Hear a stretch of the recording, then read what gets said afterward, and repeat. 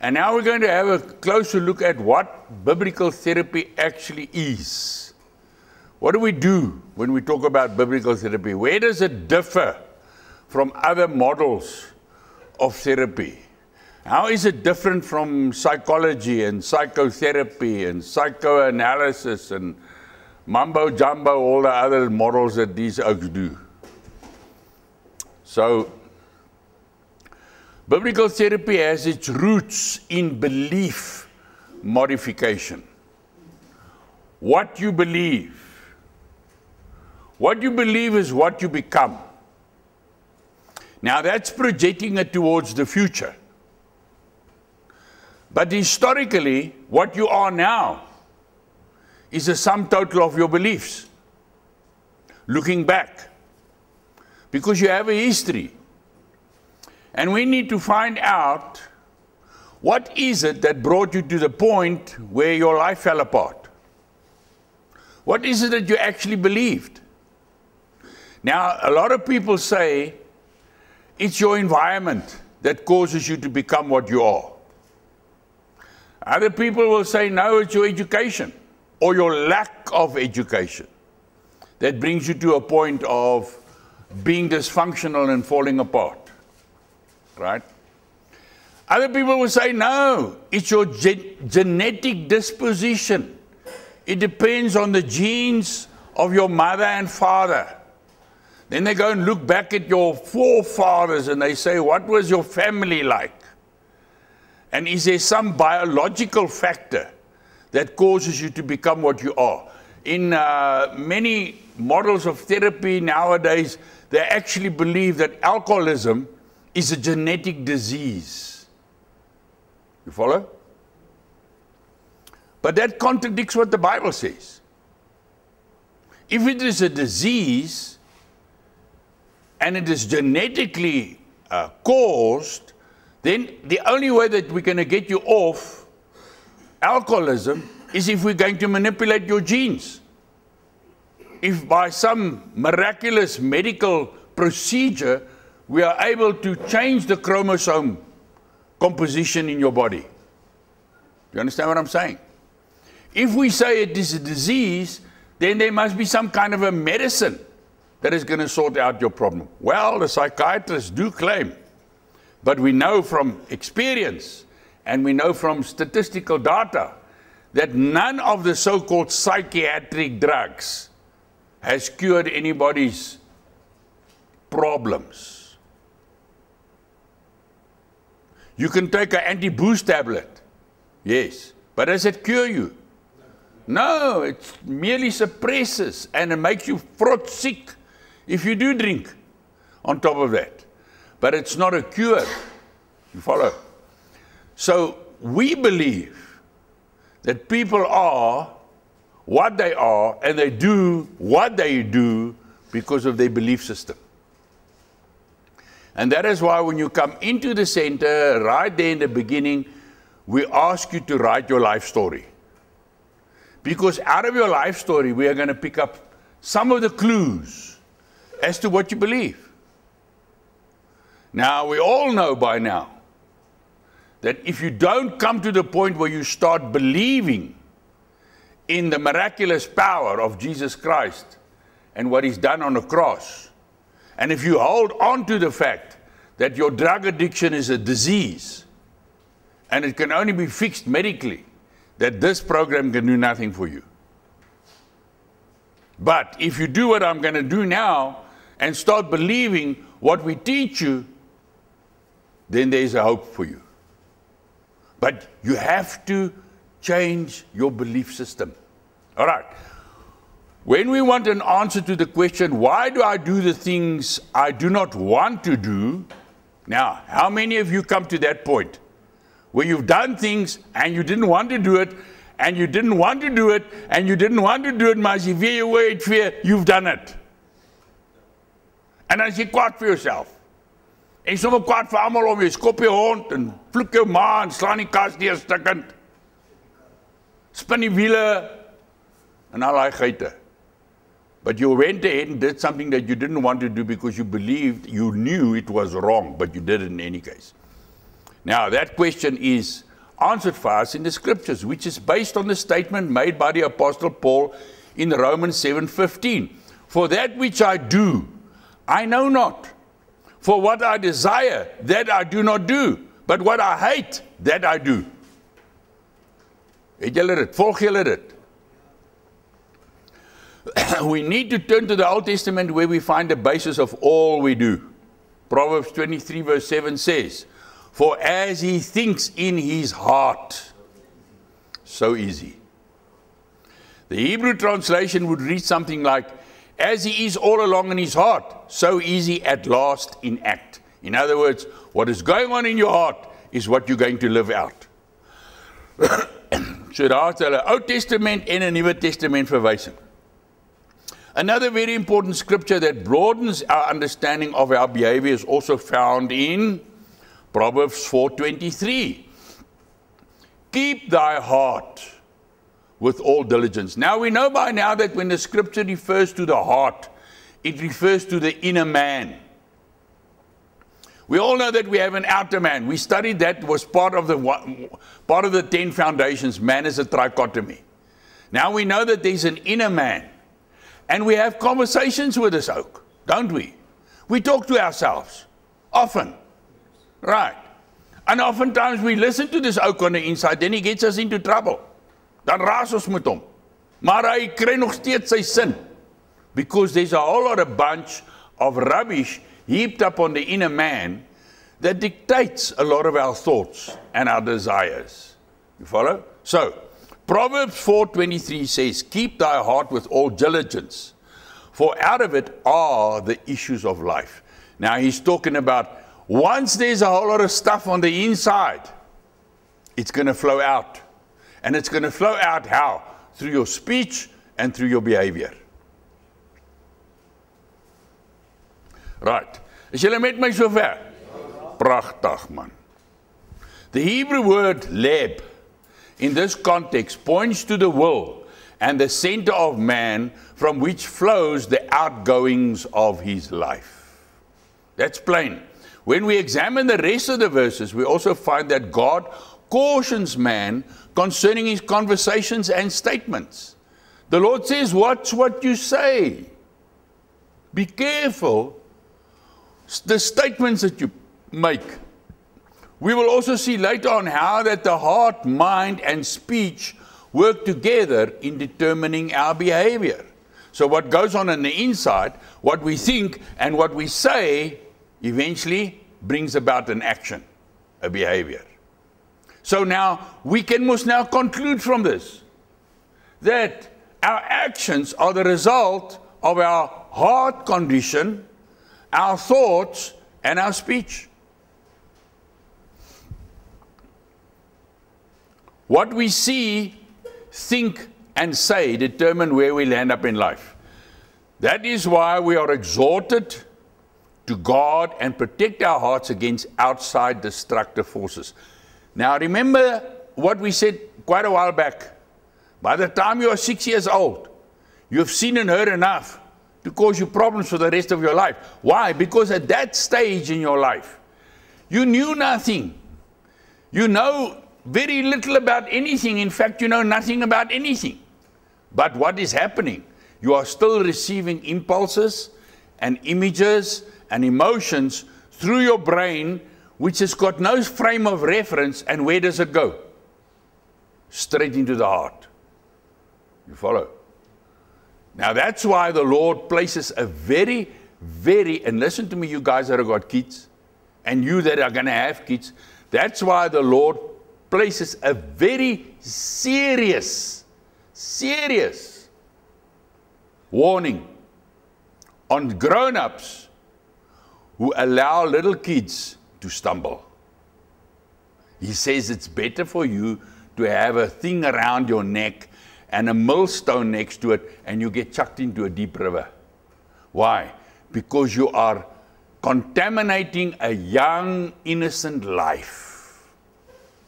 When you lie to a little kid, when you threaten a little kid, when you are abusive to a little kid, when you show a bad example to a little kid, because a little kid has got to grow and has got to know from who. Grown-ups. Which grown-ups? That he grows up with. You follow? So bad examples. They go right into the heart of little kids. So heed that warning. See how you behave yourself towards little kids. Unfortunately, as we have seen previously, we are exposed to images and sounds and emotions as small children, which can leave a deep-rooted, untrue concept in our hearts. And it's amazing the lies that grown-up tell little kids. You know, this is terrible. The boogeyman is going to get you. What the hooners is a boogeyman? That's the first very quick door opener into a little child's heart to put fear in their lives. Why? Because a father is too slack to give a child a hiding when it needs a hiding. Or the mother is not really teaching the child through a godly example. So now they manipulate children with all sorts of fear talk. Terrible. Proverbs 4:24 says, put away from you a wicked mouth, and devious lips put far from you. Remember now, this scripture connects up with the previous one, eh? So he's making a connection between the mouth and the heart and the thoughts. And verse 25, let your eyes look right on and let your eyelids look straight before you. In other words, watch what you expose your senses to. Because the very first thing that starts registering in our brain, really registering in our brain, is images. Have you ever noticed you don't think in words? You think in pictures. Have you noticed? Right, sure. Verse 26, ponder the path of your feet. Ponder means to meditate upon, think upon. So here comes that connection between the heart and the mind and the mouth and the senses. Ne? And all your ways will be established. So the Lord says, hey, be careful what you allow into your heart. Be careful what you say. Be careful what you look at. Be careful what you think. If you keep those things on the right path, your life will turn out right. So this very clearly confirms that we are what we are in our belief system because of what we have seen, what we have heard through our senses, what we have allowed into our heart's belief system. Okay. Belief is powerful. Now, research has shown that the average person has seen and heard enough lies by the age of 6 to cause enough issues for the rest of their life. We said that just now. There it is again. That is quite scary. So we can understand why God is so concerned that we teach our children His ways and set the right example for them. Believing lies produces problematic thinking, which produces darkened emotions, which produce godless behavior. Scriptures that you can go and check out is Mark 7, verses 5 to 23, 1 John 1, 5 to 10, and 2 John 2, 4, and 21 and 27. Go and check those scriptures out. A person's spiritual, moral, and emotional health depends upon his belief that comes from the truth. 2 Thessalonians 2:13. Spiritual health is related to believing and knowing the truth. 1 Timothy 2:4, 2 Timothy 3:7, Hebrews 10:26, John 8:32. Walking in and appropriating the truth, in other words, living in the truth and taking the truth on for yourself to believe in, 2 John 4, and obeying or living out the truth, 1 Peter 1:22. Psychiatric and emotional problems are always spiritual problems and sometimes physical ones. Now, if a psychiatric and emotional problem starts in your belief system. Please explain to me how you, by swallowing a whole bunch of antidepressants, is going to sort out your heart problem. Your belief system. There's no ways. It's no ways. All that it's going to do, it's going to either elevate your central nervous system's condition, or it's going to suppress your central nervous system by messing around with the chemical structure in your brain. Now, if your brain and how you think with your brain is so important, how can one even think about replacing one drug with another drug? Dis mos malligheid. Of wat? Hoor, julle stem saam. Very often they are hybrids, a combination of spiritual and physical. Beliefs drive anger and pain. The biblical therapist's role is to help a hurting and healing person identify the lies he or she believes, process those lies, and replace them with the truth. Unless there is the presence of an organic disorder, a person with a life-controlling or emotional problem may believe his present situation is the cause of his pain. This is seldom the cause. The state that you are in is not the reason why you took drugs. You took drugs because of some hidden issue in the inside of the heart that you've never dealt with, or that you didn't even know that was there, that caused your emotions to go haywire. And as a result, you eventually took drugs. And now, because you took drugs, you are in a suffering condition. Now, it's not the drugs necessarily. They do cause further problems. Yes. They do exaggerate the problems that are there. Yes. But the root cause is not the chemical itself. The root cause is the condition of your heart, what you believe. That's where your problem originated. And that is what has to be dealt with. You follow? So it's necessary for you guys to realize that when you're sitting there with your counselor and you're working through those little circles, think upon and meditate upon the stuff that you hear in the class. Because the stuff I'm giving you in the class is to stir up what is inside your heart, so that the hidden problems can come to the surface, so that you can see it.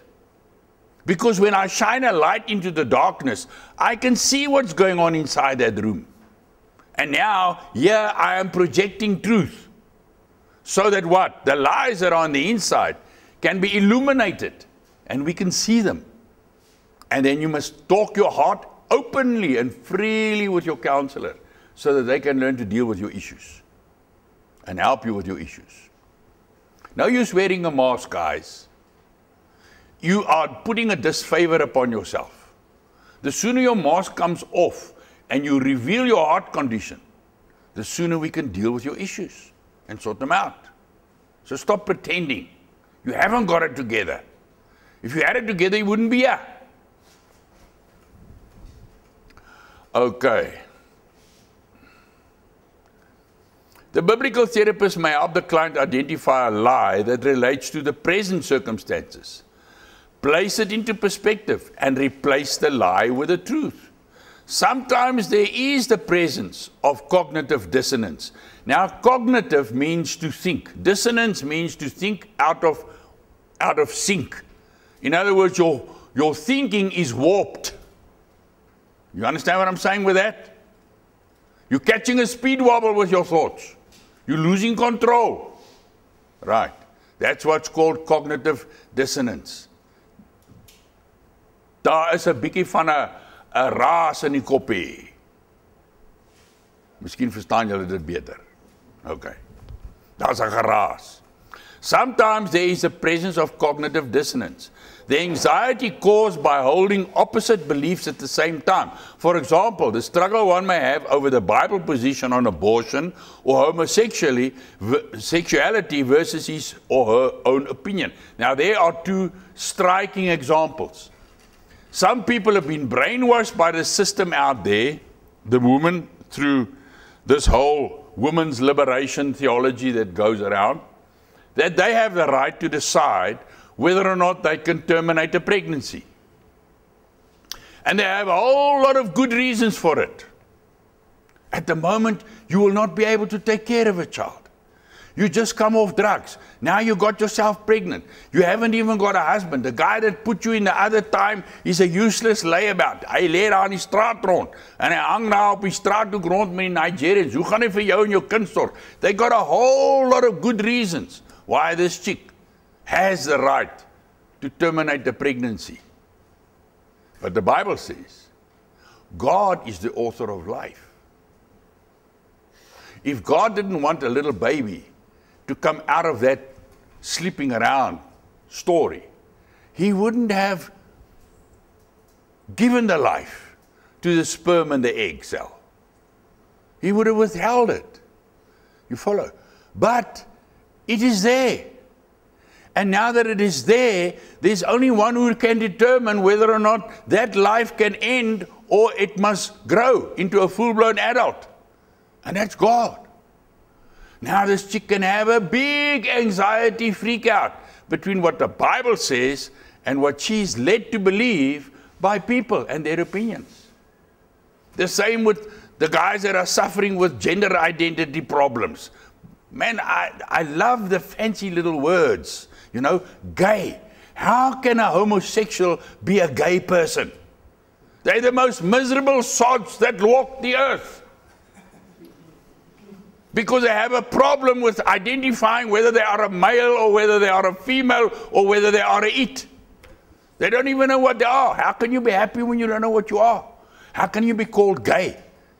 You see, it's those euphemistic little terms that they stick onto sin, that they try and make sin acceptable. But in God's eyes, from the Old Testament right through to the New Testament, it's an abomination before the Lord. He hates it because you're messing around with your belief system as to what God made you. If you've got any doubts as to what you are, take your clothes off, go and stand in front of a mirror and check the toolbox.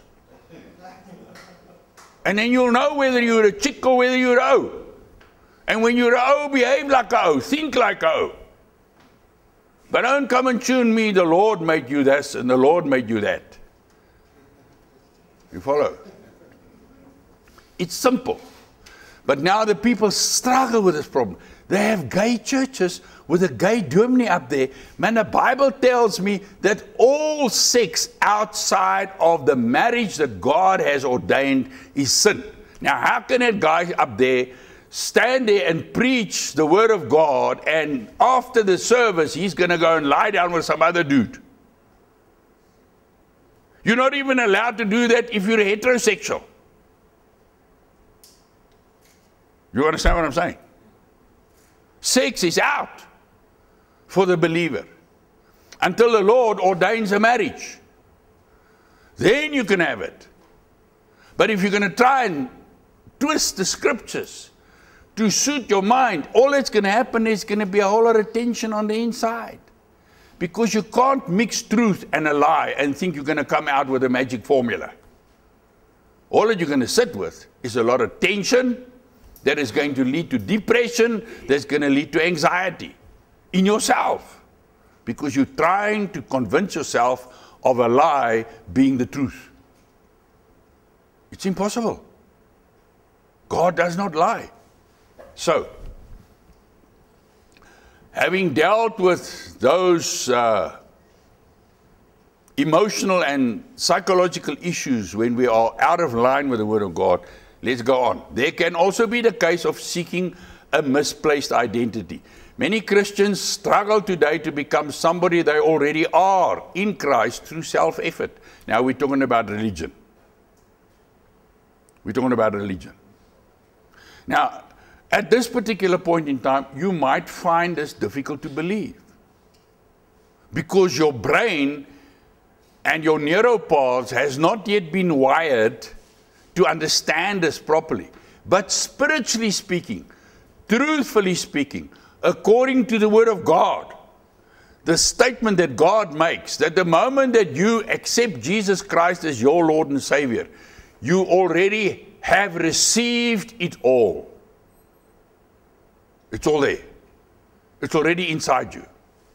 Because Christ is in you. And Christ brings with him to you everything that you need for godly behavior, for healthy living, for prosperity, for a bright future. But because the wiring up here is deur mekaar, we first have to put this stuff together so that it can agree with what is going on in the heart now. You follow? That's why we need to have our minds renewed. We cannot renew our minds by ourselves. There is no self-help story. I mean, I can say to you, listen, here's your Bible. It's a self-help manual about everything in life. Very, very, very few people have taken their Bibles and have, in their own effort, managed to take the things that are in the scriptures and make them applicable to their own lives without the work of the Holy Spirit. They've become religious, yes, but the issues are not dealt with. They've got a religious facade behind which they hide, but inside there's still a whole lot of rotten bones. You follow? There's a supernatural thing that has to take place. Right. Many Christians struggle today to become a somebody they already are in Christ through self-effort.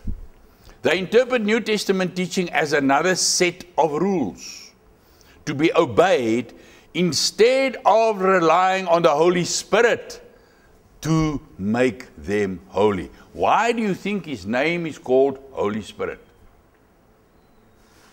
We receive Jesus Christ and the blood sacrifice that he made upon the cross to sever that human nature that is prone to sinning. But now there's a new creature that has to be taught a new lifestyle. And the Holy Spirit comes, and together with the word that he has written, he rewires the brain so that we are made holy. It's a process. But already, in God's eyes, you are holy.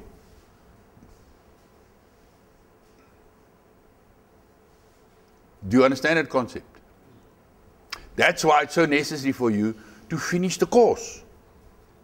Because our course and our program has been logically put together to take you through the process.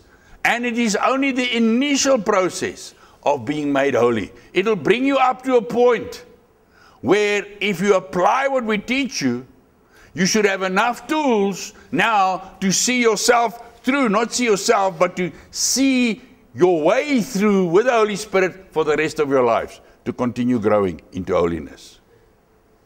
We're giving you a kickstart, a jump start. You follow?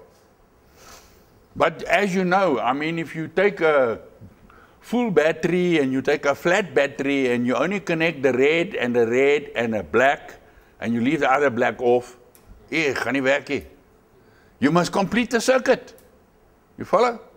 So our program has been designed to complete the circuit, to take you from the beginning right through until the end, so that at the end, when you learn about new beginnings, you can be prepared mentally for what you can expect out there.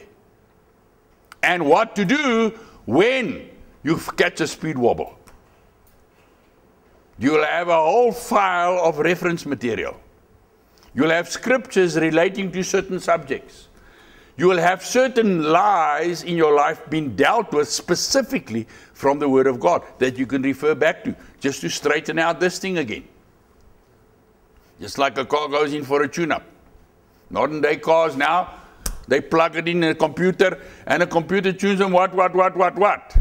Well, yeah, you got the Word of God. You've been on a program.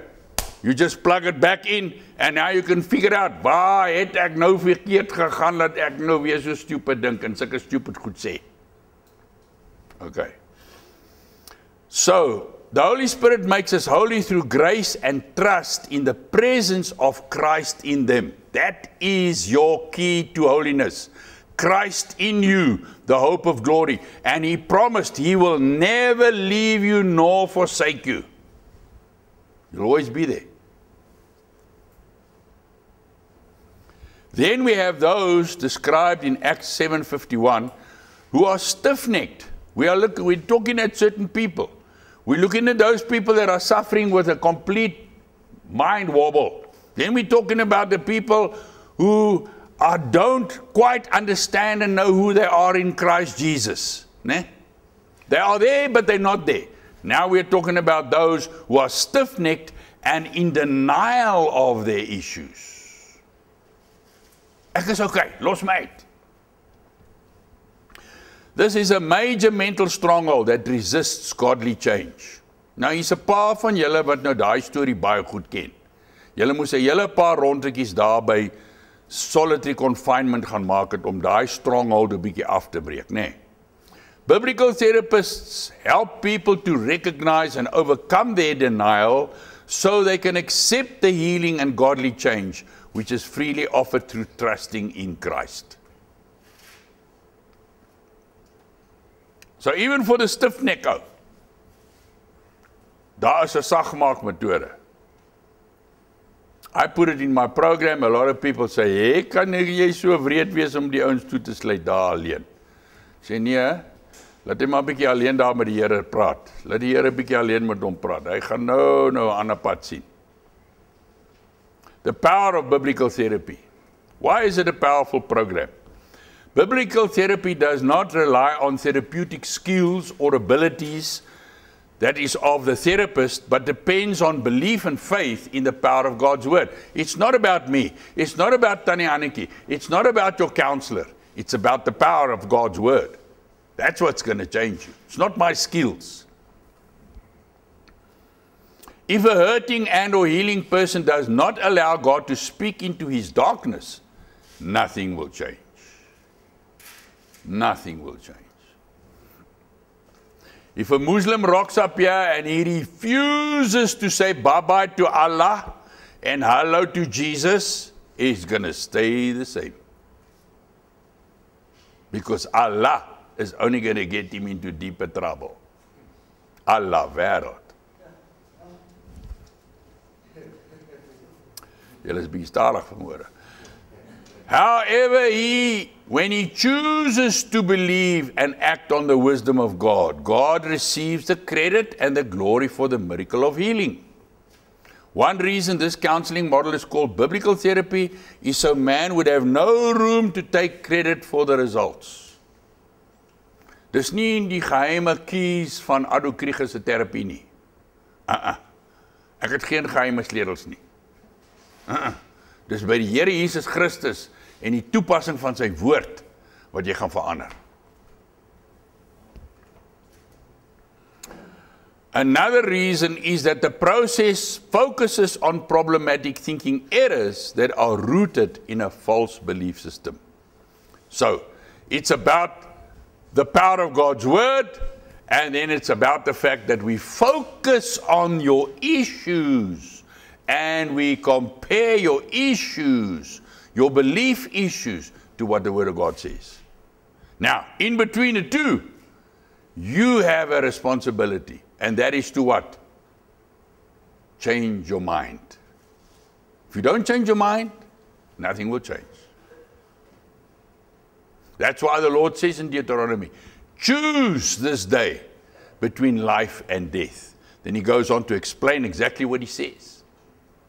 So God, in his incredible sovereignty and power, that is able to control every single planet in the universe, and able to control every single molecule and atom inside material stuff, says to you, I'm giving you the right to choose. If he didn't do that, we would not have been created in his image. We would have been like animals, living by our instincts and not by our choices.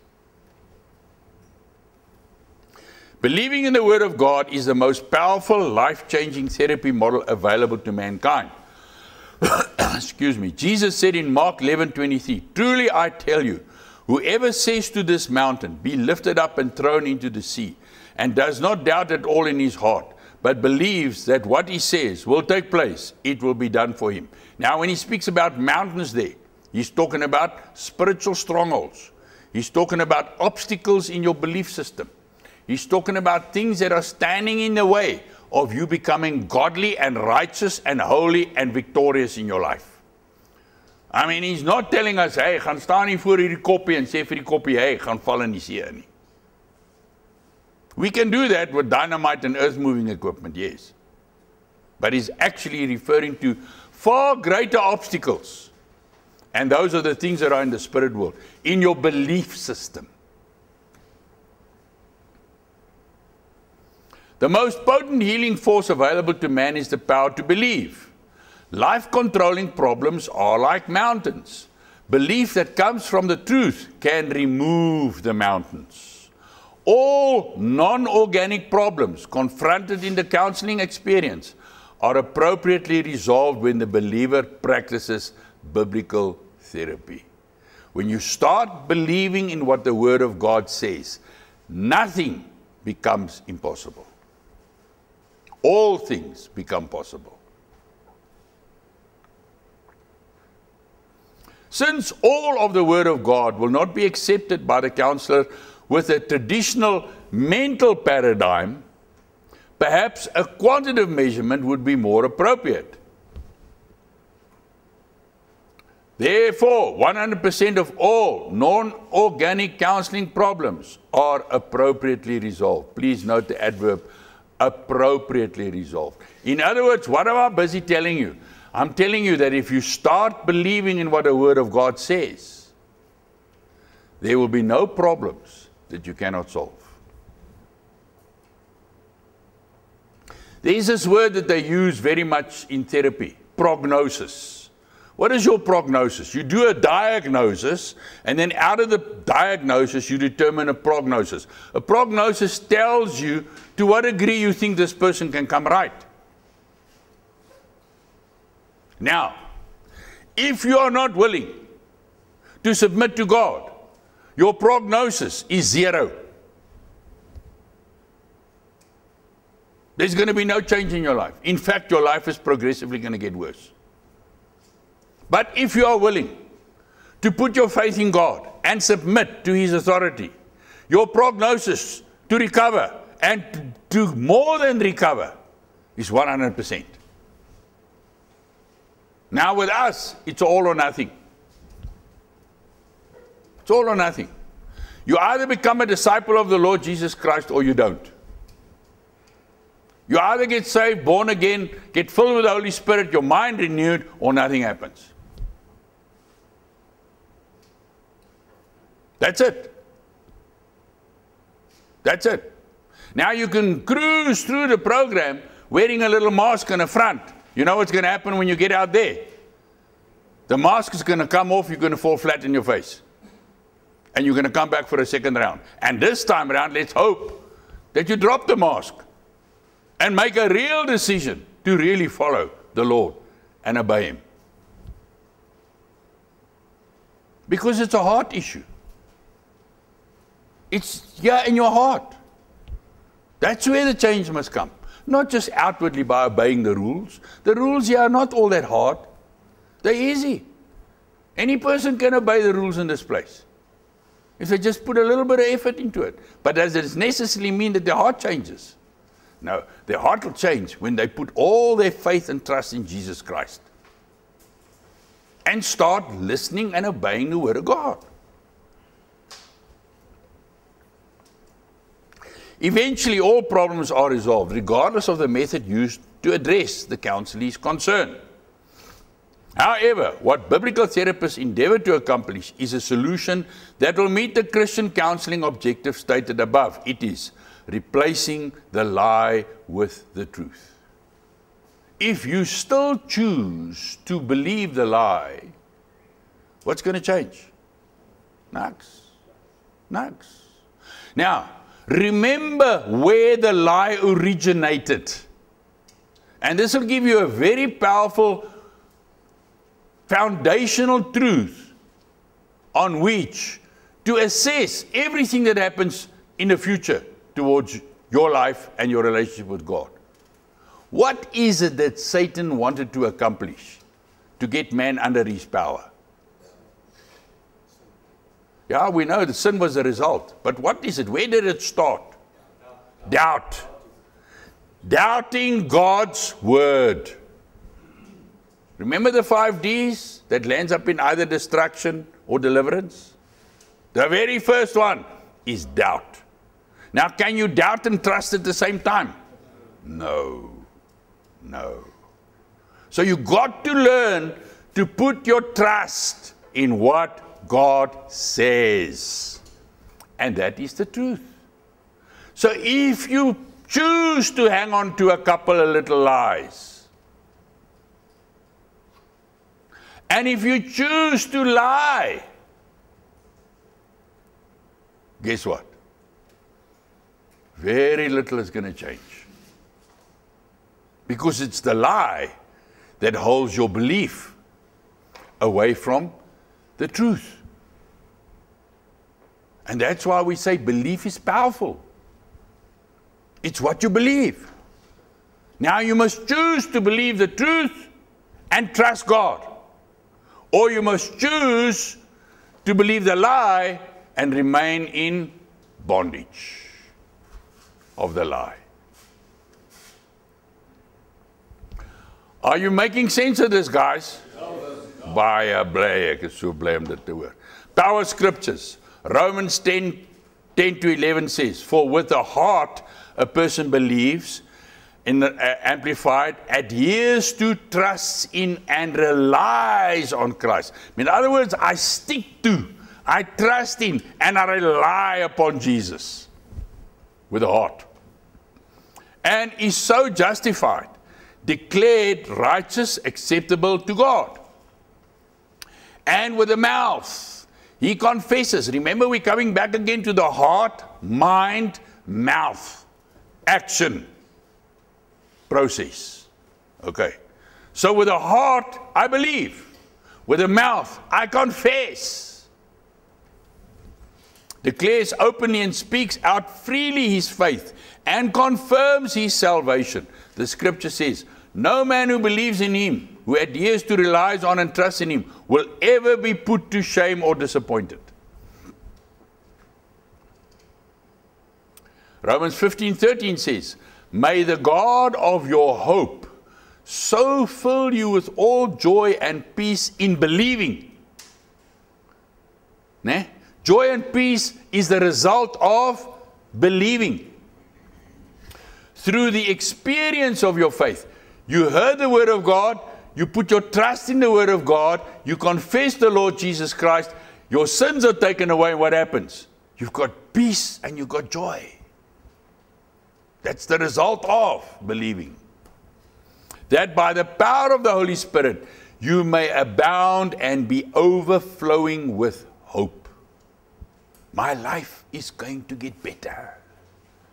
It has already changed. I'm no longer depressed and miserable and enraged. I have now got love and joy and peace simply because I made a confession of faith in Jesus Christ. Now, therefore, because this has happened, wow, what isn't there that's waiting for me out there?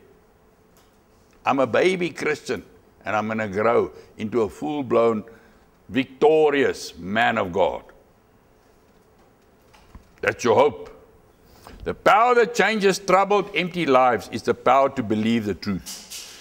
Jesus said in John 8:31 and 32, if you abide in my word, you are my disciples indeed. Abiding in means staying in. It's not going in and out of. It is constantly being in. We are now abiding in this room.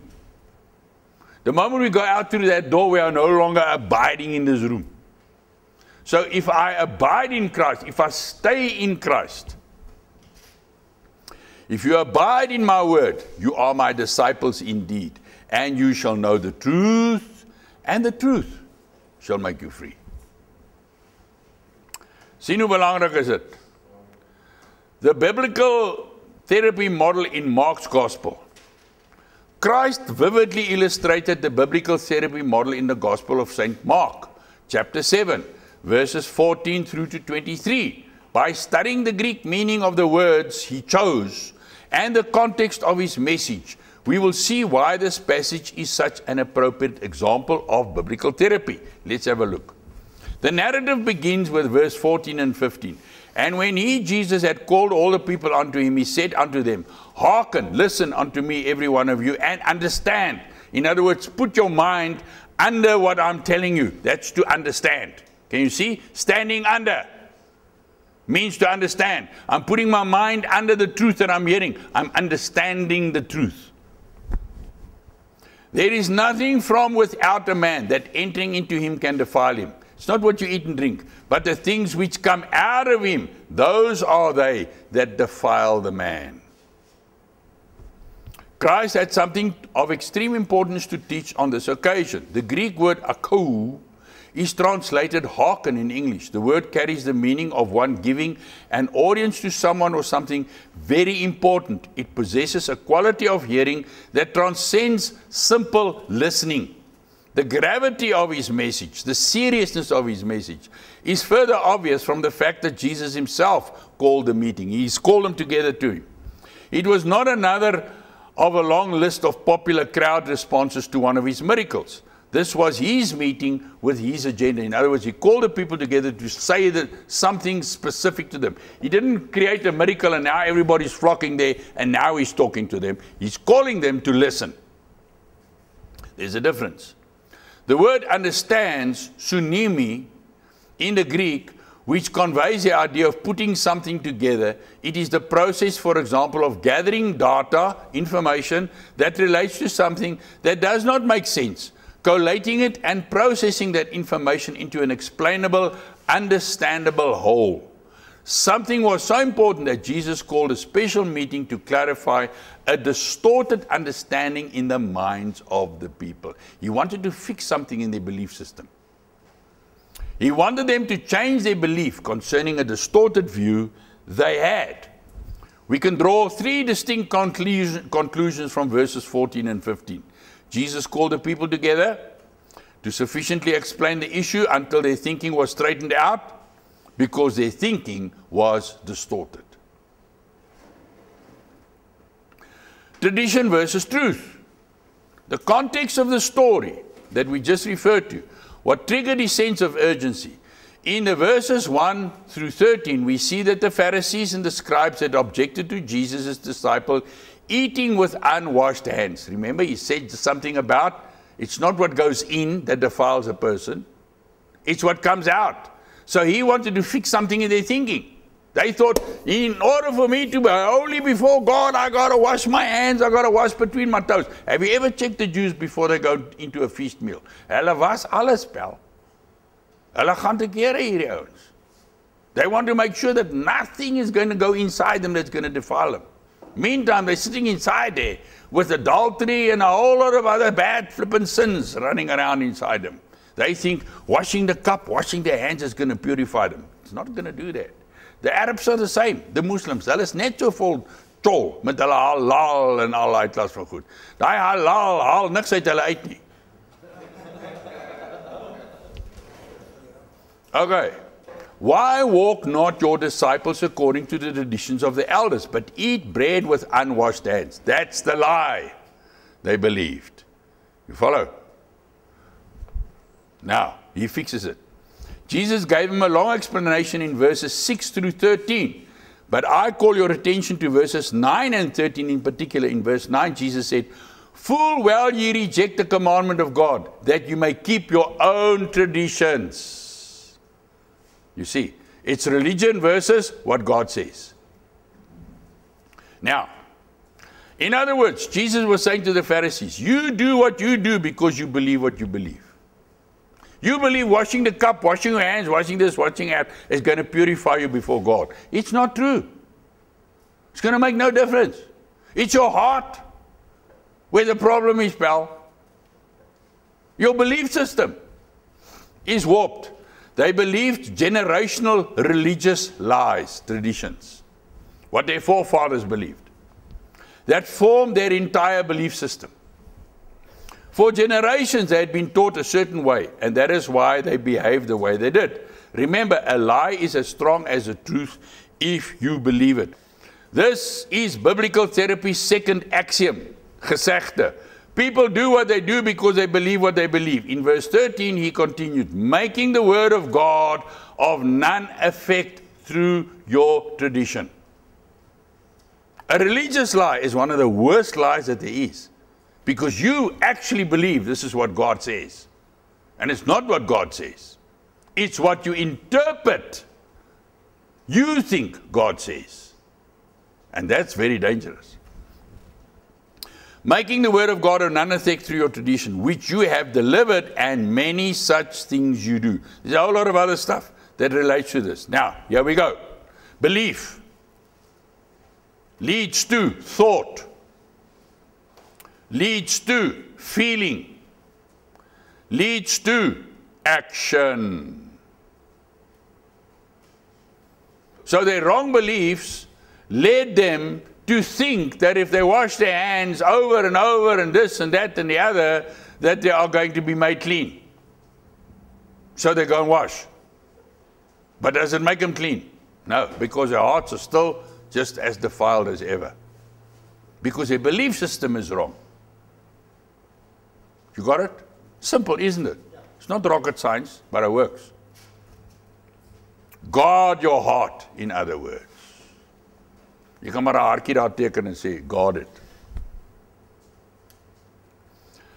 Okay, belief in the heart. Truth must be received in the human spirit for it to have an effect on the lifestyle. Therefore, truth must be believed in the heart before it can change a person's behavior. Very straightforward statement. The religious crowd of Jesus' day, the scribes and the Pharisees, were doing the same thing the masses have been doing for thousands of years, substituting and accepting lies for the truth. The lies the Pharisees believed were religious and familial. It was from family to family, which made them the most dangerous of all because they are the most believable. Generally speaking, the most trustworthy people are the clergy and our loved ones, or at least they should be. So the lies the Pharisees believed, acted on, and taught others were the most insidious of all. No wonder Jesus was so adamant about refuting them.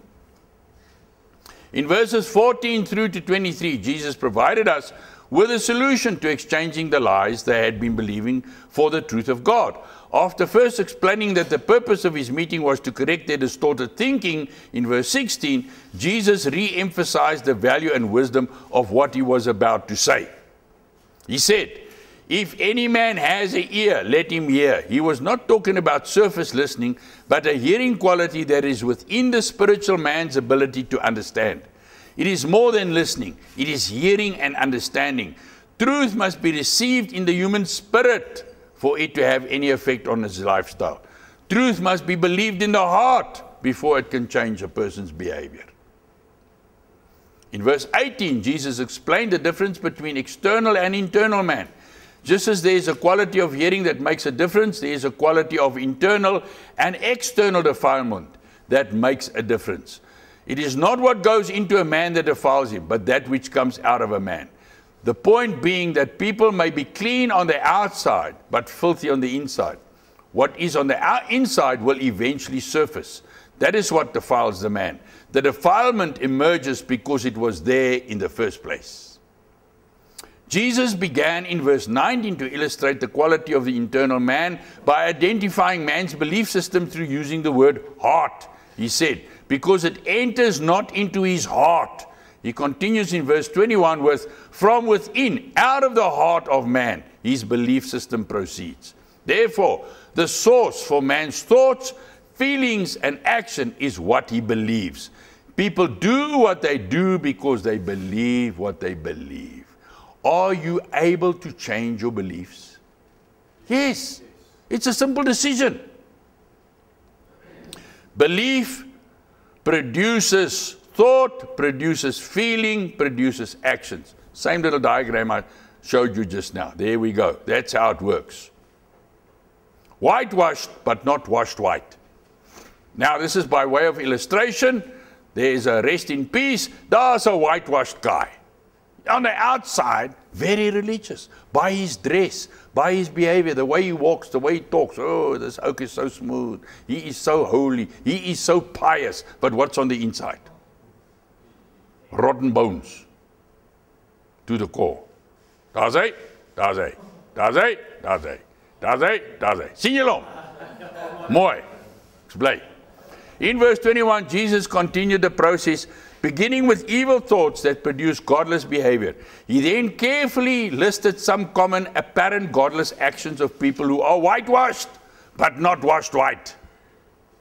They are adulteries, fornications, murders, thefts, covetousness, wickedness, deceit, lasciviousness, evil eye, blasphemy, pride, foolishness. And there are their meanings next to them. These are all the things that he lists.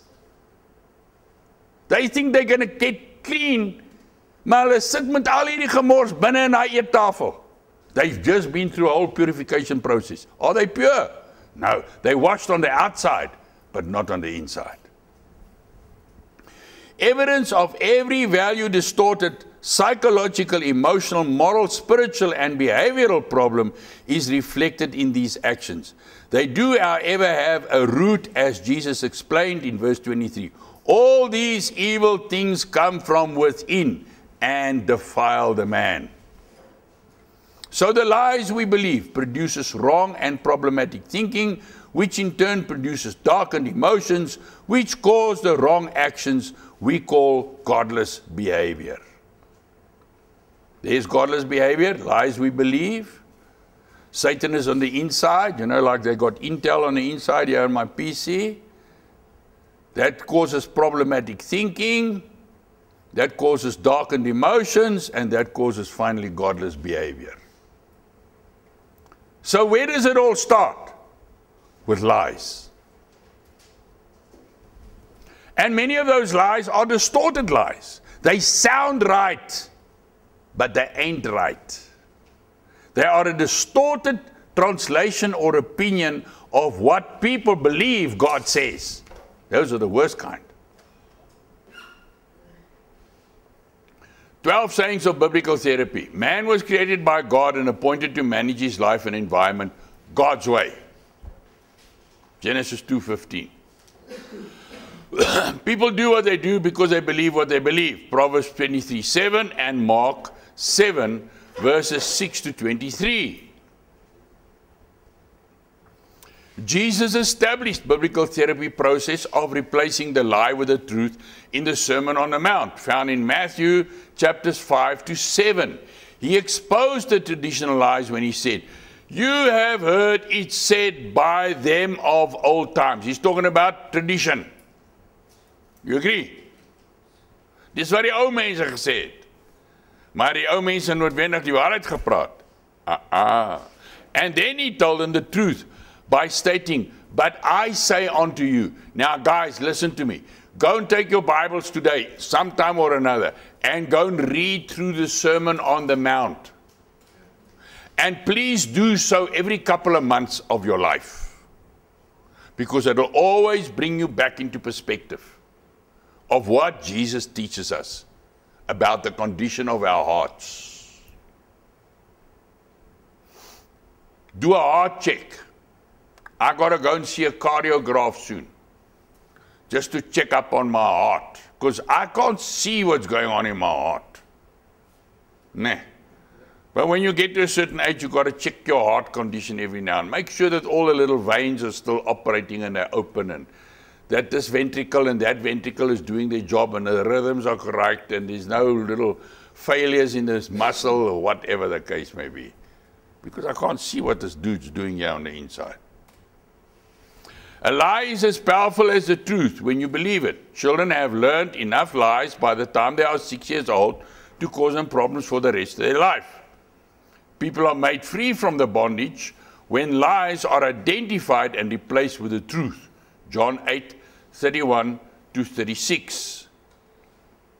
Man is a sinner by nature, by choice and by practice. Did anybody force you to go sin? Huh?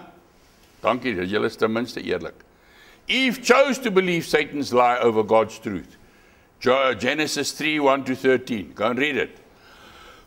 God is always right and man is always wrong if we are not in agreement with one another. Yesterday I got a phone call from one of the old students. I'm not going to mention her name. She got married not so very long ago, and I didn't pitch up at the wedding. And she's upset with me. But you know what? I didn't agree with that relationship because it started off all wrong. She didn't wait to hear upon the Lord whether or not this is a godly man or not. She didn't follow the normal protocols in building up a relationship, getting to know the guy as a friend before you become romantically inclined. Never mind all that. Some shortcut, boom, straight into bed. Dis moeilikheid soek daai. So the whole thing is based on a troublesome emotional response to a guy's bunch of lies. Ooh, I'll do everything for you, chick. Just drop the underwear. And then the result was he was living with her for how long? And what happened? Her insecurity grew and grew and grew, and so did her fears. Why? Because a guy is just not putting the ring on her finger. Want hy kry mos wat hy wil hê. Hy het haar klaar omgekoop met sy gladde bek. You follow? Now, I cannot condone that kind of behavior because it's godless.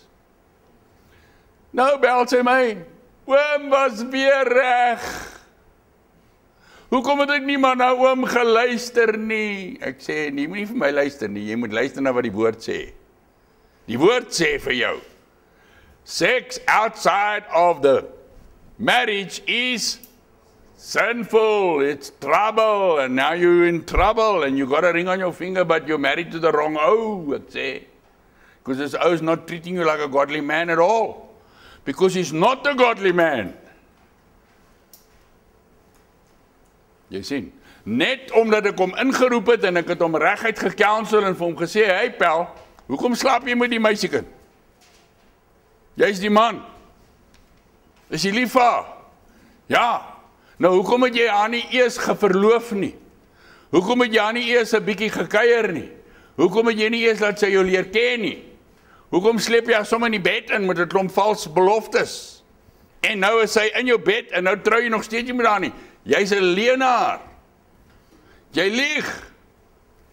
Nou konfronteer ek hom daarmee en weet jy wat, as hy daar bo by die hek uitry, dan sê hy vir haar, hoorie, daai ou is 'n wara wara wara wara wara wara wara wara wara wara wara. Jy weet. Allerlei byvoegsels.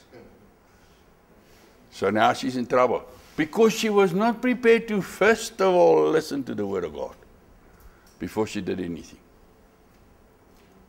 Nah. God is always right, man is always wrong when the two of us disagree. So you have a handbook. You've got all these notes. How can you not know? Hereafter. Hier vandaan na vorentoe. Hoe kan jy nie weet wat die waarheid is as jy 'n handboek het wat net so dik is, wat jy kan gaan consult nie? You with me, guys? Belief in God's word is the most powerful therapy known to man. Jesus said, the things that are impossible with men are possible with God. Luke 18 verse 27. There's a bunch of you that took tik, that took G, that took heroin, that medical people say, jou kans om reg te kom pel is minder as 1%. Ek sê vir hulle, julle lieg, want God sê, almal gaan regkom as hulle in Jesus Christus glo. Do you agree? The battlefield is in the mind of man. Point number 8, be not conformed to this world, but be transformed by the renewing of the mind, that you may prove what is that good and acceptable and perfect will of God. Romans 12:2. Very, very, very powerful foundational truth this. Your mind is renewed according to the word of God, then you know what is right and what is wrong. Because the truth is on the inside. So the moment the lie pops up somewhere, in whatever form the lie comes, guess what? You'll recognize it immediately. Why? Because you've got the truth on the inside. And because you've got a truth on the inside, you know what God's will is for you and what is not God's will for you. A proper understanding of the new identity in Christ is a fundamental principle in living a constructive, healthy, and godly lifestyle. Colossians 2, 9 to 19, and Colossians 3, verses 1 to 4.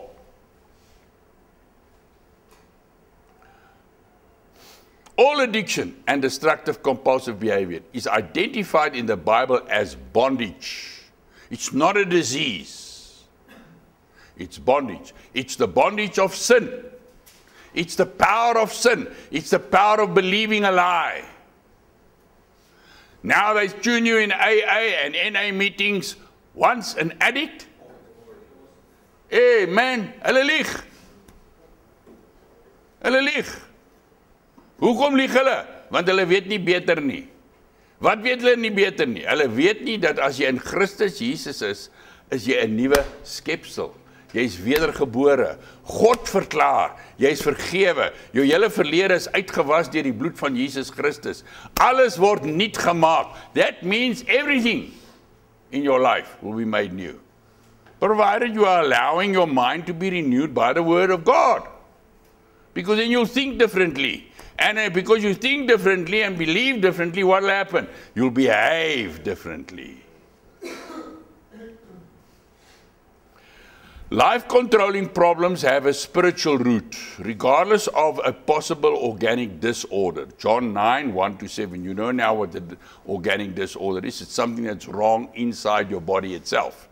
Psychiatric and emotional problems are always spiritual problems first, and sometimes they become physical problems. Frequently, they are hybrids. They're a mixture of the two. In the presence of cognitive dissonance, that's when the koppie raas, want jy glo een ding en jy doen 'n ander ding. A person must perform an emotional bypass procedure and act upon truth. In other words, if my brain's thinking is warped, I'm going to feel warped. And when that situation is consistent in my life, I've got to bypass that. I've got to ignore my emotions, not allow my emotions to dictate my decisions, and go for the truth. If the truth says something different to what your emotions say, guess what? You're believing a lie. You are stupid to continue along those lines. Change your mind and start believing the lie, and what will happen to your emotions? What will happen to your emotions? They'll change. Why do I say that? Because emotions are driven by, julle is dof vanoggend, beliefs. Don't forget those little diagrams. That's why I give you those diagrams, man. Who's around nou met julle, man? Kom by. Your belief determines your emotions. If your emotions are freaked out in a situation where you're being counseled and they are not in agreement with the word of God, guess what? Your emotions are based on a lie. You see how lekker a person's mind works once it's been rewired.